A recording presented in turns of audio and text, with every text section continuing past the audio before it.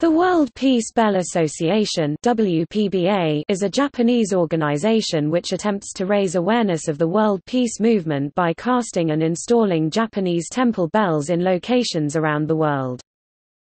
The association was effectively begun in 1954 by Chiyoji Nakagawa, with the goal of providing peace bells to every country in the world.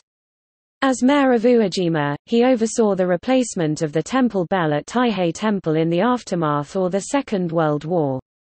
The replacement bell was known as the Bell of Banzai for Absolute Peace, and was the model for the United Nations Peace Bell, the first bell donated by the WPBA. The bells are made using melted down coinage donated from countries around the world. They have been placed in 16 countries to date, with the USA, Japan, and Australia having more than one bell. The current president of the association is Tomojiro Yoshida.